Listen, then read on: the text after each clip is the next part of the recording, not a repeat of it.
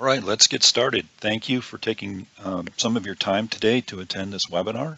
My name is Brian Verbort, and I will be helping lead us through some of the capabilities that are available to you in the Product Design and Manufacturing collection. We frequently abbreviate that as PDMC, so I may use those terms interchangeably. They're just essentially referring to the collection of products that are made available to you with the Autodesk Product Design and Manufacturing collection, including Inventor and AutoCAD and various other products that we'll dive a little deeper into. I'd like to actually have this conversation be less of a how are you doing your 3D modeling today and more about extended capabilities that you might be able to leverage and use in your organization for your design development.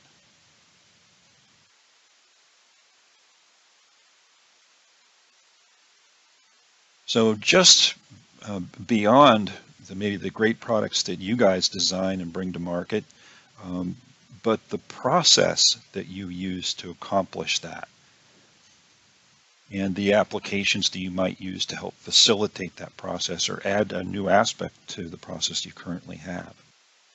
The idea behind many of these tools is to allow you to accomplish and facilitate the development of your products, and we're going to go ahead and have a discussion regarding that so that you can make good products, develop a good process, and make sure that the products you're developing work and can be brought to market. Things like the CAM toolpaths, the creation of CAM toolpaths that ultimately once the design is done you need to make parts in the physical world, so doing that, facilitating that. Those are the types of capabilities we'll be discussing today. The graphic here on the screen is designed to capture the capabilities that are built into Product Design and Manufacturing collection. So everything from essentially getting an order for your organization, the sales side of things, all the way through process of visualization and appropriate documentation for the designs that you're bringing to market. And that includes many things that we don't necessarily think of as like a purely inventor type of a process or a role, but things like additive manufacturing, the machining process, the design of the optimization of the factory, that you might have your own shop floor or those factory shop floors which your customers are filling with your equipment. So these capabilities are going to allow you to be more innovative and have a better business process, more streamlined, and facilitate manufacturing a little bit further. We're talking all about performance, essentially. First, the design work is the foundation, certainly, of everything, and so that's where we'll go ahead and start our conversation. That's where we'll begin here in the Inventor, enter into discussing the Inventor product and some of its capabilities. Now, most of you are probably already familiar with the Inventor, some of the Inventor capabilities, so we won't be spending a ton of time here. We'll just go into some of the general capabilities of Inventor, and especially those that are well known. We probably won't be going into a ton of depth in those parts of the product. We're also going to be covering some of the points that or processes that you might have that would be facilitated by other products that are in the manufacturing, product design and manufacturing collection. Kind of a large goal. We're going to try to keep it simple as to not be overwhelmed or distracted by too much extraneous information. So the foundation of Inventor, what makes a good design? So as an engineer or a designer, I want to be able to focus on the design and less about how I'm using the tools and the feature controls that are available to me in the design tools like Inventor. We're looking to speed that, compress that design process and get more detailed, more correct models to the shop for production and then ultimately out to market. We want to make sure that we're quickly creating those features and getting that information in an easy, consumable way into the hands of the manufacturers, whether we're doing that in-house or externally. There are generators that built into the system. We'll take a closer look at those, and the ability, for example, to get a great flat pattern out of a 3D folded sheet metal part that you might create in Inventor and slide that across the desk quickly to the shop floor and get it to the laser cutter or water jet that you might be using, or a turret punch press that might be in play at your organization for supporting that sheet metal environment. That's just one small example. We also have the ability to support the structural elements of your design in the assemblies that you might create. Rigid pipes and tubes and flexible hoses and those types of aspects of your design that you may not currently be documenting or not completely documenting in your workflows. In addition, a little more detailed information about the design automation tools that are available to you that you may not be aware of or using at any length. Really, we're talking about iLogic here. It's an application that's provided to you as part of the product design and manufacturing collection. No wonder we abbreviate that, right? The PDMC. And it's one of the most powerful and kind of effective ways to save time in your organizations. You can do things like define rules quickly so that you can make variations on a theme without doing a completely from scratch customization for maybe handling some of the variations on your product line. So you've got the ability to customize if you build rules into the design up front, and the iLogic capability provides you with that customization and logic. This is going to certainly help you to win more business because you've got the capability now to do the variations on a theme in a much quicker way. And you more easily kind of understand the scalability of the work that you're doing in Inventor. Interoperability used to be one of the biggest hurdles for most companies. Translating files is always a challenge. Asking the customer for multiple file types because you're not sure which one they're going to provide that's going to work the best and will open easiest in your environment. Those are kinds of stumbling blocks. It's hard to predict how long those roadblocks can take to be removed and overcome. But the idea being here that the AnyCAD capabilities that are built into the Inventor product in the PDMC is something that allows us to really remove that burden. We can simply open the file and maintain it in an associative way into maybe our design that we're working on in Inventor. So being able to forego the translation, quote unquote, process in general and worrying about which file type you need to get from your customer, or being seen as quote unquote hard to work with because the customer that is paying you for the development of their products going to be compensating you for that. You're fussy because they have to export to a particular format or something of that nature. So having that be a more open kind of a relationship allows you to be a lot better teammate, business partner to your clients. The beauty again here is that the documents themselves change that you've been provided in a SOLIDWORKS format or whatever it might be. Those designs that you've incorporated that your customers provided for you to use as reference will also be associative and changed. So if the client makes changes to their model, you simply just open your model that's referencing that document and allow the updates to occur if you so desire. So again, with more interoperability discussion here, let's talk about BIM.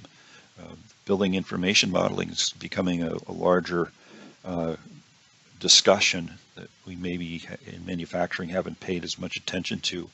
But the reality is that everything that we build in manufacturing either gets shot at a building or goes into a building. And so for us to be able to embrace the building manufacturing aspects and our partners that we may be working with that have BIM requirements for the deliverable, certainly a huge hurdle has been overcome with the interoperability that Autodesk has given us with interoperability between Inventor and Revit. So these building projects can now be a part of what we're taking care of for our customer. We're assisting with them in providing detailed information, but not too much detailed information back to them, the clients, really thinning down and lightening that heavy 3D model with all the detail in it that we need to manufacture into a lightweight model that has the information that they need to incorporate into their layouts, their floor plans, and their architectural designs, whatever those might be. So we can quickly simplify and using automation tools, including iLogic in many cases, to author those objects in a way that our consumers, our customers that are leveraging BIM can just incorporate our designs directly in. And again, for us to see the benefits of any changes they might make, and then if we built off of their geometry, our geometry will update as they make changes to their source models in Revit. Last thing about Inventor we'll mention here is collaboration. So it's becoming more and more important to work in a distributed environment, whether it be be due to travel restrictions or cost restrictions. It's expensive to travel. It's expensive to get hotels. It's inconvenient to try to continue to have conversations with with your organization when you're in travel mode. So minimizing that's important, and a big piece of that is allowing us to collaborate. And there's a great collaboration tool that accompanies the product design and manufacturing collection with regards to Inventor and the ability to use the shared views as an option for online collaboration, essentially anywhere, anytime, and leveraging the cloud to do that. Red lines and markups, all the things that we traditionally would do face-to-face over a desk on paper are virtualized now. And if you haven't taken a look at those capabilities recently, it might be a great time for you to do so, as they're built into the collection.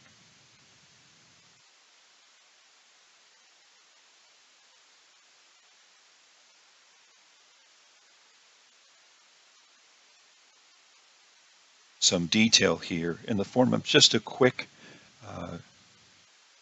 video which shows those capabilities that we have.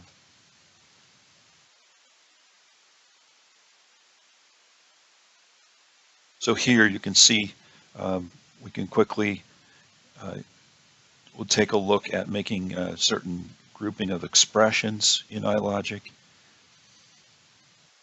building those reference dimensions into our model that can then allow it to be quickly updated and leveraged for variations on a theme for size. Quickly making changes to the products, whether just getting started on a new product or reworking an existing one. Being able to, as you can see in this example, use a form to enter information in and make sure that we get dimensional changes made in a quick and easy way where those dimensions can be identified as variables. And if you're doing your designs and considering, if you're using Excel to kind of plan a matrix of dimensional information, you're already 3/4 of the way there as far as with regards to utilizing iLogic in this case. And iLogic has many aspects to it. It is a core part of Inventor, and it's developed right alongside it. So drawing information, the properties that go with the drawing information, um, are those things that are also included. And so it's not just about making changes to the geometric modeling, but it's also the supporting documents that are, the other supporting information, metadata, if you will, that goes along with our designs that can be altered quickly and easily, along with materials and tolerancing information. iLogic, I mentioned it before, is included with every seat of Inventor, so you've got it. It's just a matter of taking a look at it and certainly help you identify areas of your designs that might benefit pretty rapidly from a limited effort to deploy. And it's great technology because it's not something you have to in mass, shove into your organization. You can target a small portion of a well-defined design and get a feel pretty quickly for some of the automation, the capabilities, and flexibility that the iLogic code and the environment therein would allow you to take advantage of. Now let's talk a little bit about some of the integrated tools for Inventor that are part of the product design and manufacturing collection as well.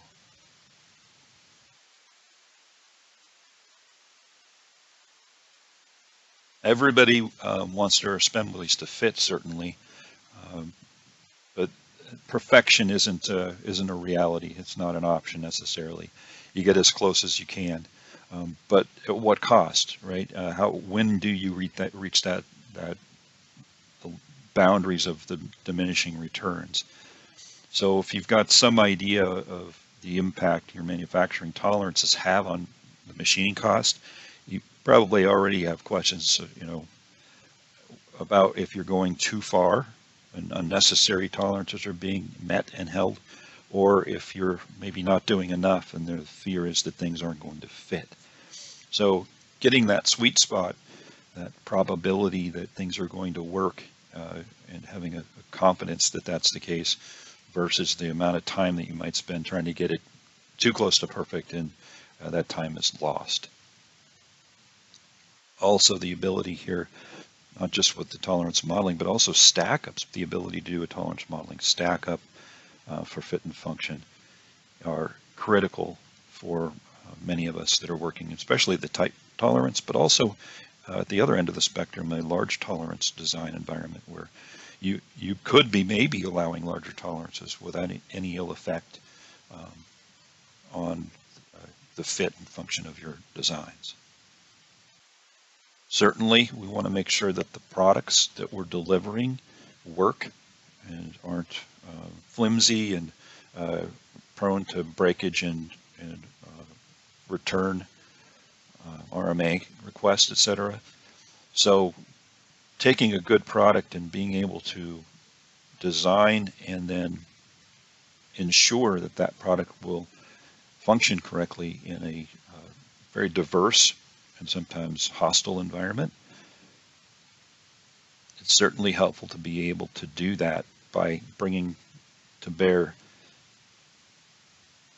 some of the factory layout tools to make sure that your products fit in the building, as well as the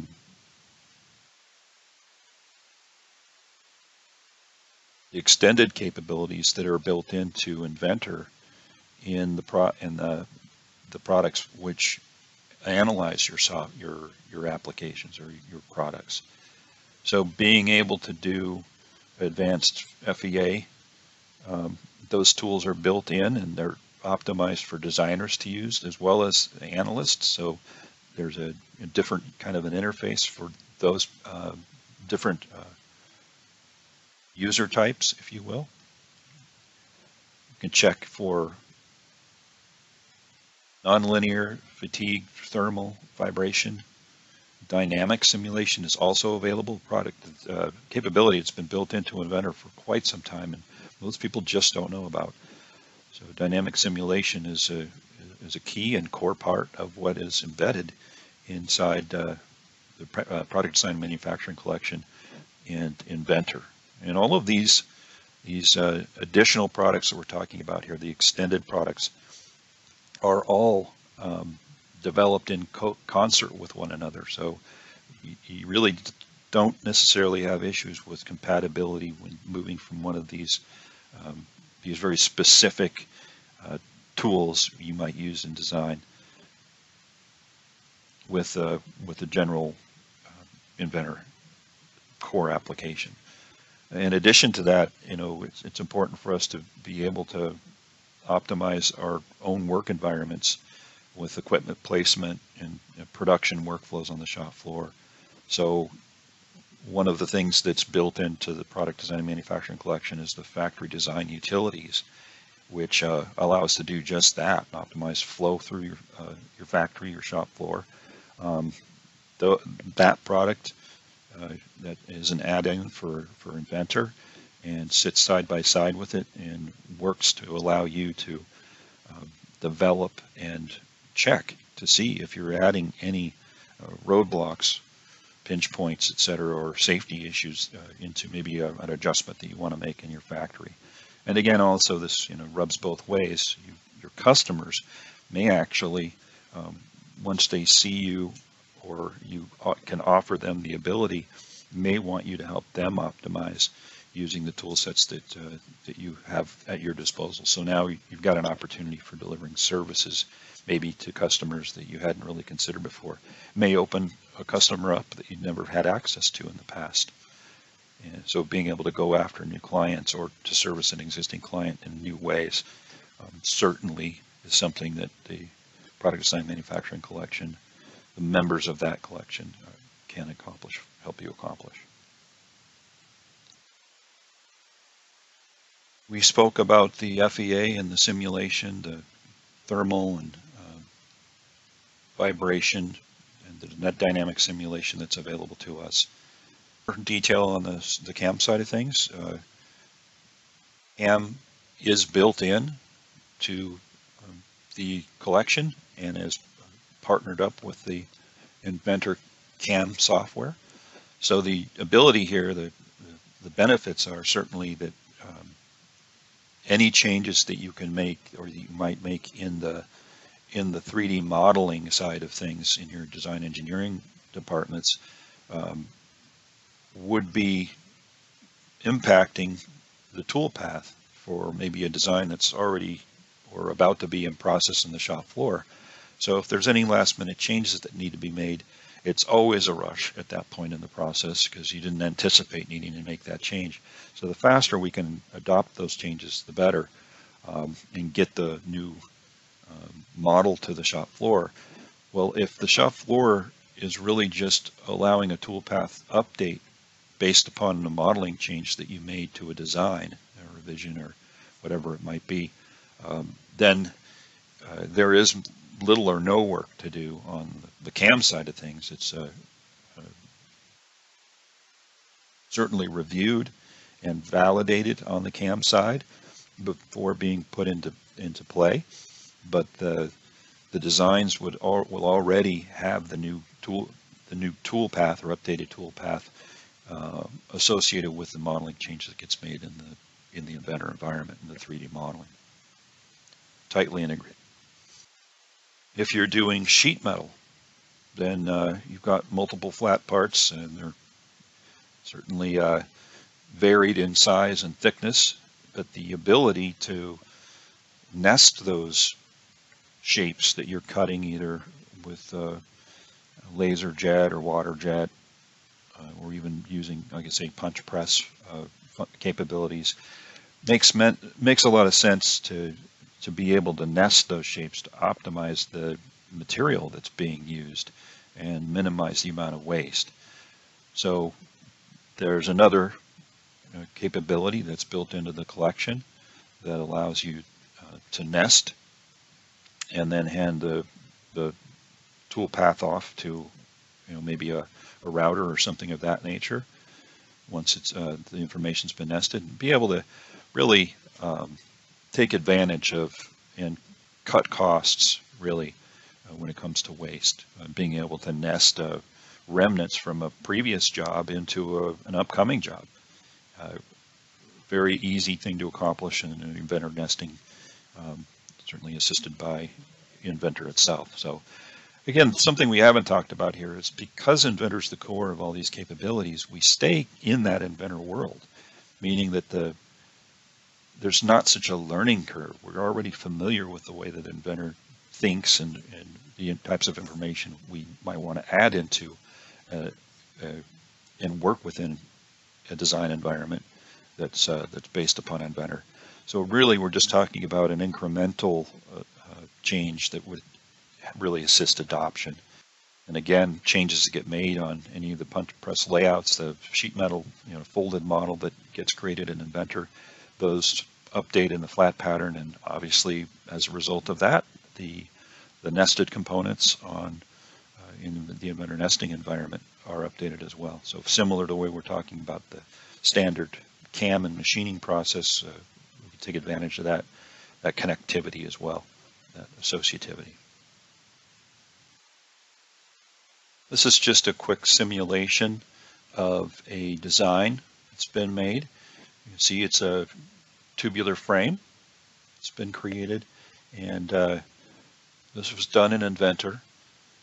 And there's a simulation environment that's associated with the frame generator capability built in to the product design and manufacturing collection in the form of the Inventor tool set. So being able to take your static frame members that you might be developing and to quickly and easily move those into a testing environment where we can check for function and failure, certainly very important. And this analysis environment is fairly lightweight because we're using the cross-sectional cross-section of each of those members. And so it's not an extensive, lengthy process. And again, if we were to make changes to any of those elements, then we would certainly realize the benefits here in just rerunning an existing simulation to check that maybe we've met where there are some deficiencies. We've reinforced a corner with a rib or added, enlarged the size of a cross-member wall thickness or something of that nature, where we've maybe in the past identified a weakness, and we're going to do a rework based upon new information we're gleaning from the simulation. So this is a fairly, with this video we sped it up just a tiny bit, but the reality is that this does work fairly lightning fast, again, because we're not doing quite as much meshing, and the standard cross sections are what are utilized there.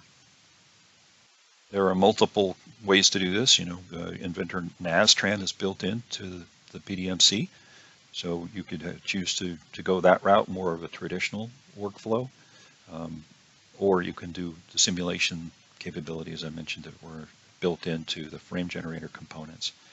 And that's something that's not trivial either. There's a content library that goes with, that's part of the manufacturing design and collection. And it has a lot of components built into it, including these frame members and nuts, bolts, screws, washers. It's a pretty extensive library of components, standard components that can then be used in your designs. And if you choose to do that, there's some functionality capabilities that kind of go along with that. And we'll see that shortly. I'll be doing a quick live demonstration of a change to be being made in a design environment. So we've been focusing on the integrated capabilities that designers can be using within the Inventor environment here. Other tools that extend what people can accomplish in their organizations are also available. So supporting your existing 2D workflow. There's a lot of AutoCAD drawings that are out there in this world. Companies have been utilizing specifically AutoCAD or 2D work heavily for many decades. And that's because in many instances that it's quick and easy to deliver that information However, it does tend to be deficient in some areas. So a combination of both 2D and 3D is probably, a better decision or choice, or certainly, even if you're dedicated to 3D and moving forward, knowing that that's maybe the right decision for you and your organization. We don't want to have to do this Herculean task of moving everything from 2D AutoCAD into 3D kind of in bulk. We don't want to get caught with, one leg on each side of the fence with our, maybe a migration of our 2D data. So there are still use cases for that AutoCAD information to be either new AutoCAD information being generated, or the adoption or transition or migration of that 2D data. So it still has value, and certainly we'd be remiss if we didn't respect it.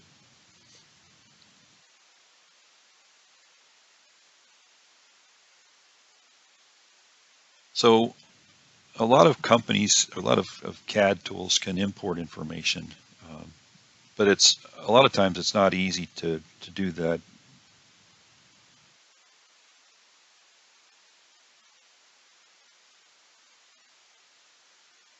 Create change depending on the complexity of the design itself and the type of change that's being requested.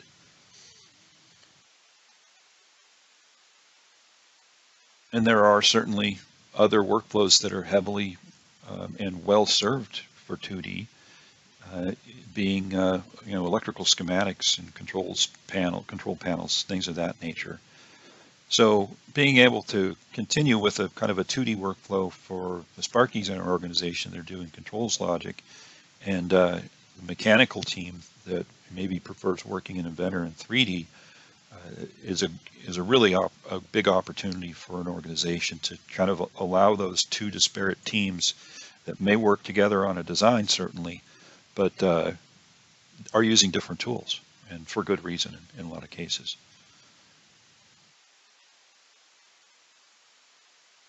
So schematics can be created within the 2D environment that you're either AutoCAD electrical preferably, or hopefully, because you have that. That's AutoCAD electrical is part of what comes in the PDMC as well, and it's specific to doing development of those types of designs, control schematic designs. And there are a lot of benefits all on its own for doing that.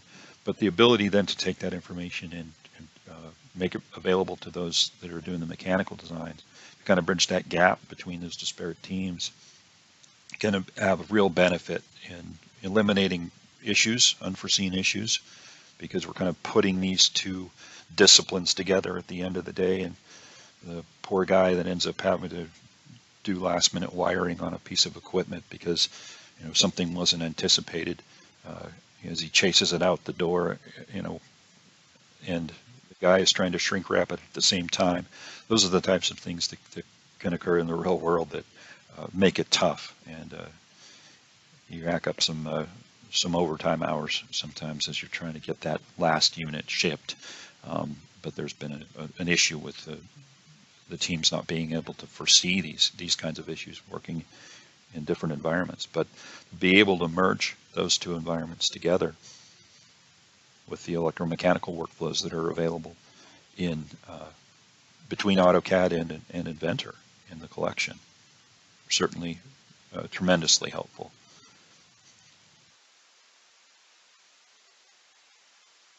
A little bit of a comment on adoption. Certainly would make sense for the mechanical team to kind of get up to speed with their own tube and pipe and wiring capabilities that are available to them in Inventor, and that there's also an effort that the controls logic, the schematics guys would take on the responsibility of learning and understanding the AutoCAD electrical capabilities, and so at some point you'll have two teams that are getting up to speed and well versed with those two different applications that are specific to what they do and to their design needs, and then as a tertiary effort, those teams would then be brought together and melded once each of them in their own time and space were familiar with those aspects of the product design and manufacturing collection that would be melded together and become a cross-functional team at that point.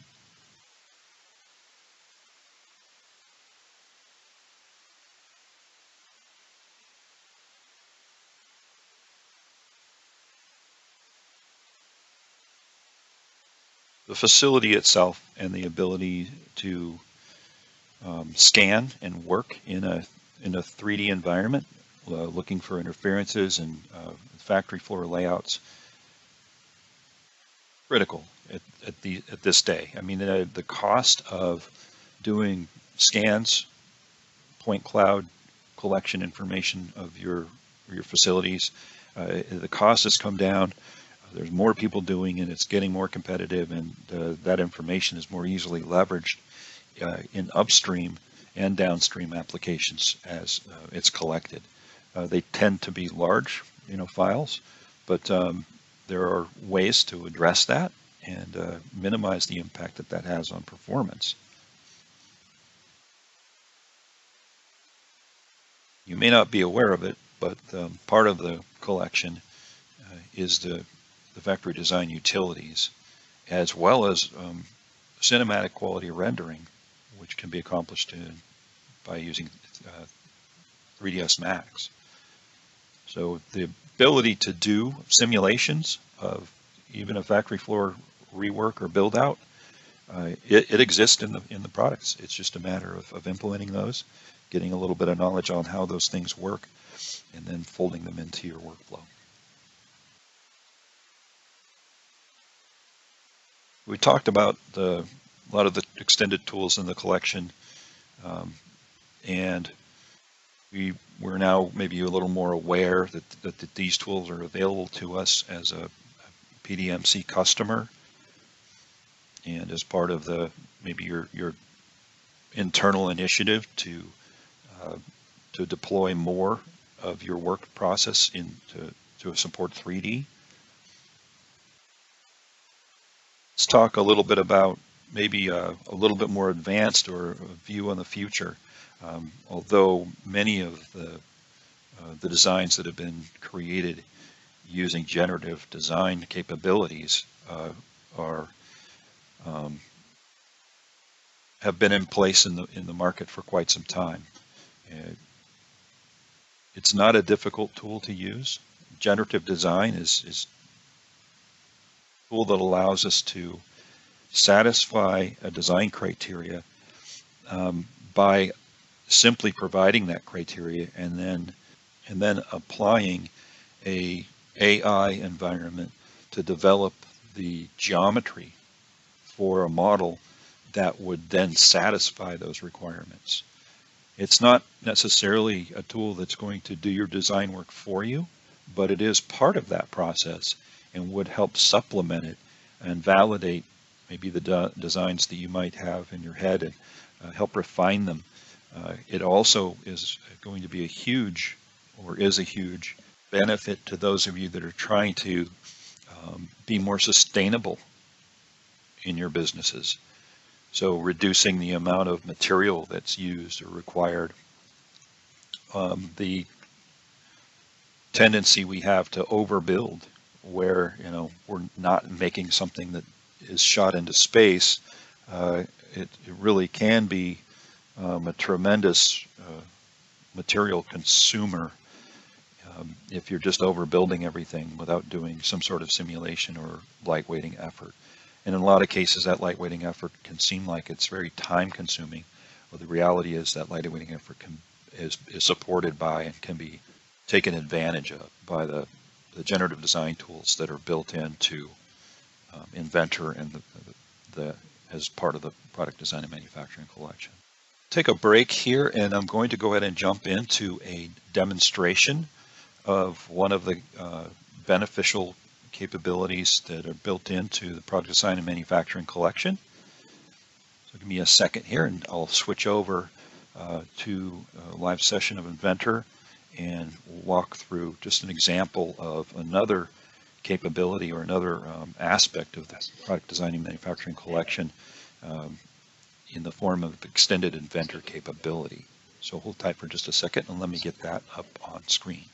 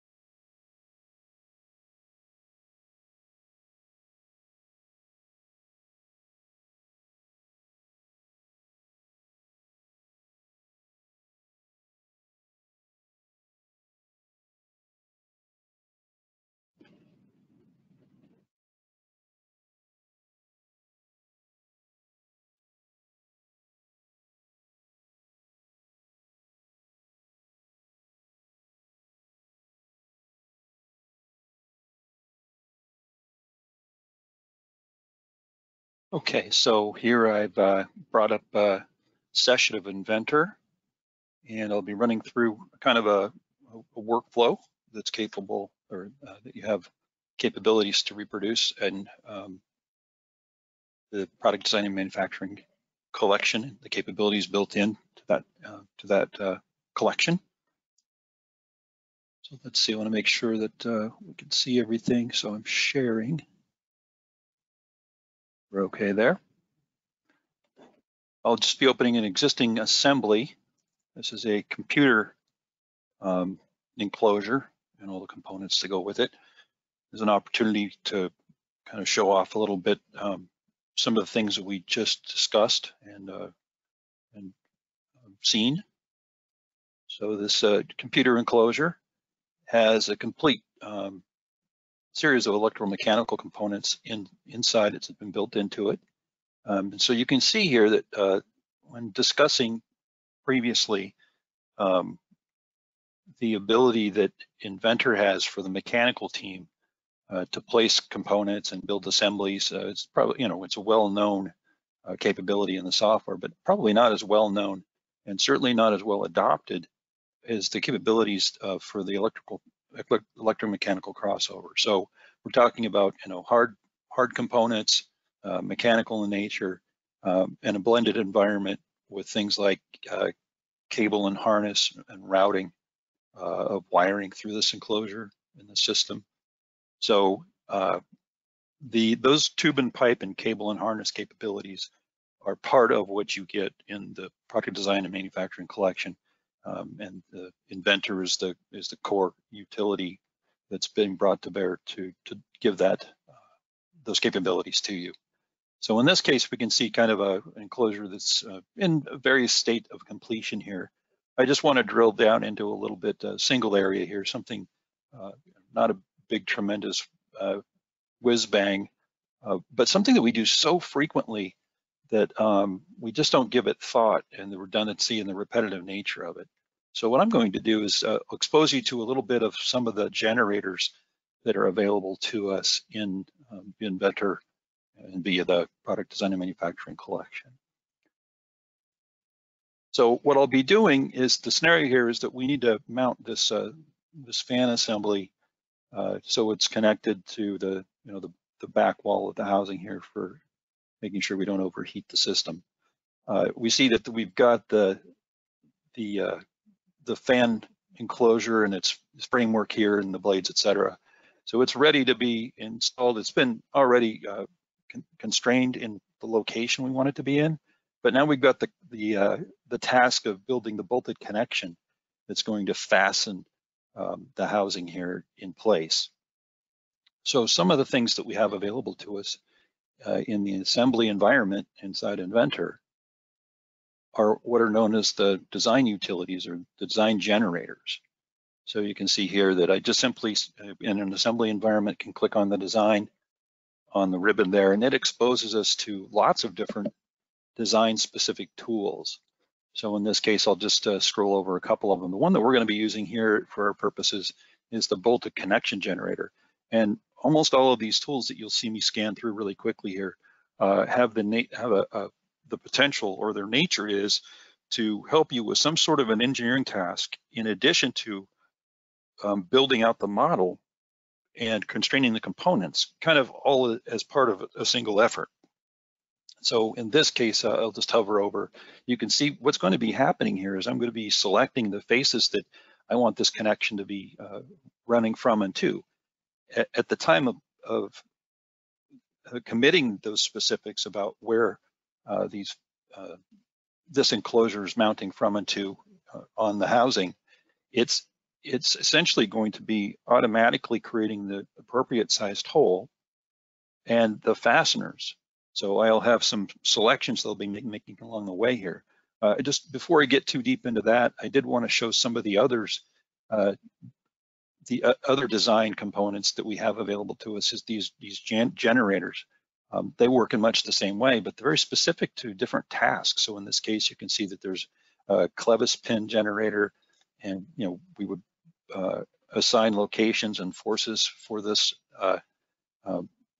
clevis pin. The system would build out the components themselves and the fasteners that create the clevis pin connections. We have the same thing in a series of tools here that are available to us for the frame generator. We mentioned that previously, being able to do create frameworks very quickly and easily by selecting pre-existing content center library frame members with that are standard in industry, that have wall thicknesses that can then be analyzed for failure or success as far as bearing the load that they're being expected to run within. We can take and miter those corners. Any skid-based design would be a great application of this particular generator. It ultimately builds out the frames, and you get to decide on the joints and the connections between them. You can see that we can create joints, we can reuse frames. So if we've got rights and left hands and we want just basically an opposite hand for a larger frame that we might be working on, that's all well supported. There's the frame analysis tool that we were talking about. This is the tool that's just running an analysis based upon the cross-sectional information in the members of the frame environment. Spur gear development, V-belt systems. So again, the result here is have all of these components specified by you, and then have the system create, place, and constrain them. So really doing a lot of work kind of all in one shot here, as opposed to all this incremental kind of one step at a time stuff that we're doing. Different types of connection environments, the ability to specify a spring based upon requirements, and then have it pull that spring from the standard content center library, or to specify a spring that's not standard and have the specification created for us so that we can take it out to quote to have somebody manufacture it or what have you. So we've got a lot of capabilities that are here. Anytime that you're in the assembly environment on the design tab, that's where those generators live. Lots of additional power transmission stuff. Almost all of them result in the placement and location and constraining of components into as a system. So it makes sense for us to maybe take now another look back at the opportunity that we have here to essentially use one of those generators, the bolted connection generator, to lock this housing for the fan in place. So all I'm going to do is just initially initiate the bolted connection tool.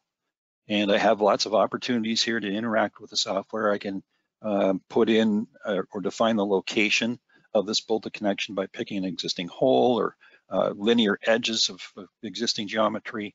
I can do a bolted connection by selecting different points and terminations. I'll start out just by using the existing holes that are already part of the component as we purchase it, right? So they're anticipating we need to anchor this thing. And so this particular component shows up with holes in it in particular locations. So we'll just use the by hole location. And then I'm going to be selecting information about the start and finish plane. So this connection goes from somewhere to somewhere, and that's all I'm going to do is I'm just going to provide that information. So the start plane for the fastener, I'll just orbit myself around to the other side here. I don't think I got into the assembly in the right way. Oh, here we go. So there's the start plane is on that back face here. I want it to come from the back. The fastener is going to be coming from the back and penetrating into the enclosure with a nut on it. So you can see that it's giving me just a linear arrow there. But then I've got additional information. So I'm using an existing hole here. I'll make sure that I'm going to identify that or make sure that the software knows that, and I'll pick an existing hole. As soon as I do that, it's querying that hole for the size, and it picks the next available hole that has a particular clearance value set for it. So you can see here that that's going to be the hole that this connection is being bolted into will be 1/4 inch. So there's a lot of intelligence that's happening kind of along the way here. In addition to that, if this hole happens to be a pattern of holes, we can tell the system to recognize those by using the pattern. So you can see that it's highlighting the multiple locations here and previewing that pattern for us. I can also come in and say, once now I've told it to follow the pattern, to go ahead and just select the termination. So I'll let the software know we're about to select the termination. That's going to be on this face towards us. We started the hole penetrating from the back and going to the front here. I'll just pick that that particular face where the holes exist. And you can see it's highlighting that geometry. Again, the pattern is being highlighted as well as the source hole there that I used, etc. The other thing that it's doing now is it's starting to build out because of what we selected. It knows that we want to look at using the ANSI threads. I can make adjustments to that. I can change to metric if I wanted to from this list here. I can also take information and add it from the Content Center library. So we wanted a bolted connection here that's not just a hole that goes through those two parts, but we want nuts and bolts and washers on either side of that. We can simply just do that by adding fasteners. And this is the kind of a preview in the sequence of the fasteners that we might want to add. So in this case, I'm going to add a fastener. It's going to reach out to that very deep and well filled out Content Center library, and it's looking for standard components. In this case, it's looking for a screw that we might want to use, a screw or bolt, to accomplish this bolted connection. And there's a significant number of these components and different types and head styles, etc., that we can use to accomplish this. I'm just going to go with let's go with a machine screw. Cross recess machine screw, that's fine.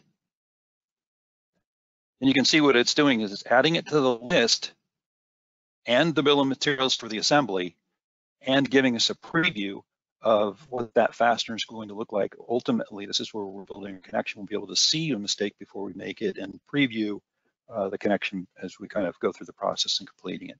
So maybe I want to put another fastener. So the screws coming from one side, but maybe on the other side here, I want to add a washer.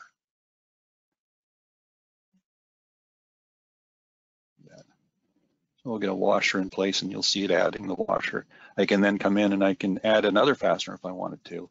Maybe we're going to have some vibration and we're going to want maybe not a nut, but another washer. So I can get a self-locking internal tooth and just continue that process of building this connection out. You can see how it's doing that work for us here in the preview environment. Different faces we selected and the holes that have been chosen here. So I can go ahead and continue adding fasteners. In this case, we're going to want to put a nut on the back of this thing to kind of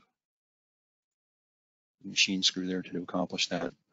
And then it's just simply a matter of going ahead and building that connection out, letting the system define where the nuts need to go and what size is being used. You can see that it's been accomplished at all four of the connections that were chosen as part of that pattern. And we can take a look along the back side here and see that where those that countersunk head is locked into place as well. So this is the kind of thing that really makes a job easy to do.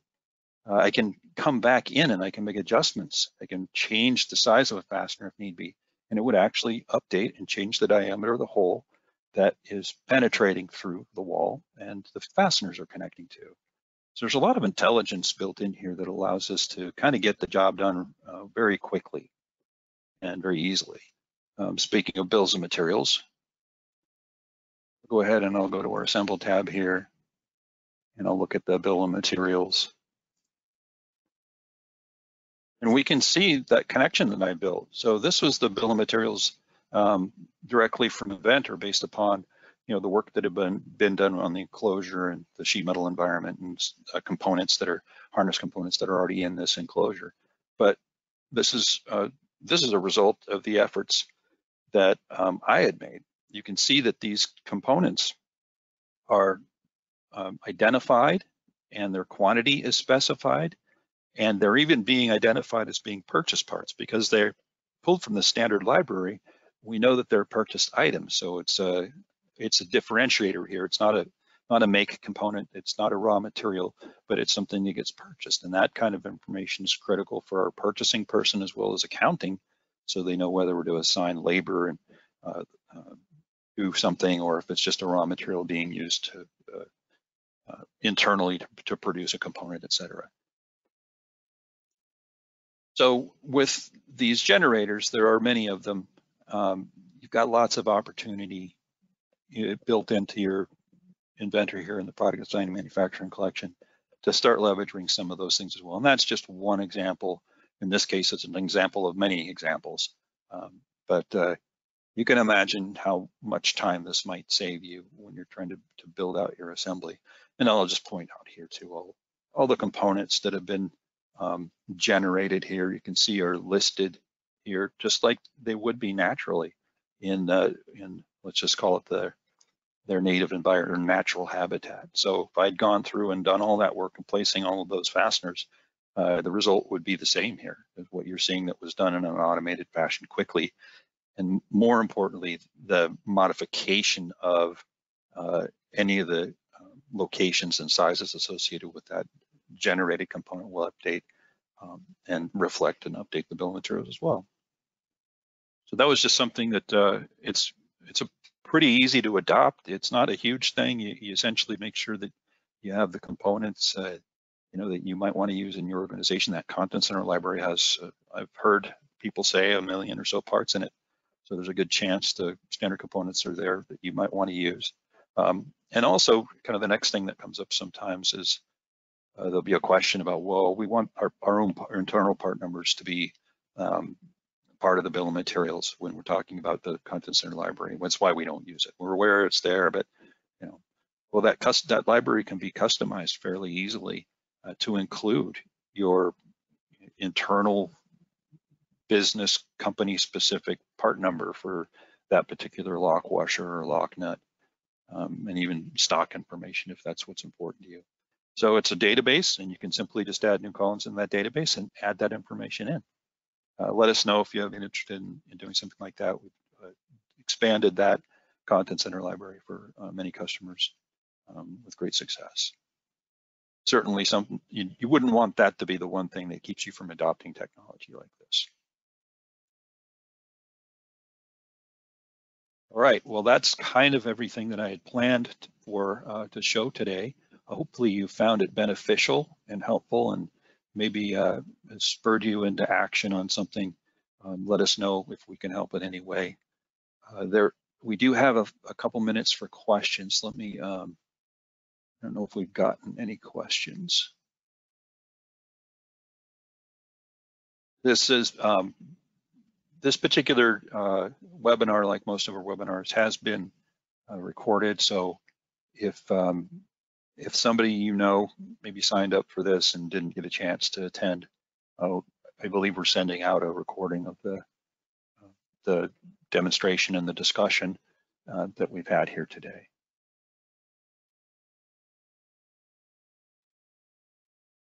Okay, so with that, I guess we'll wrap it up today. I really appreciate your attention here. And if you've got questions,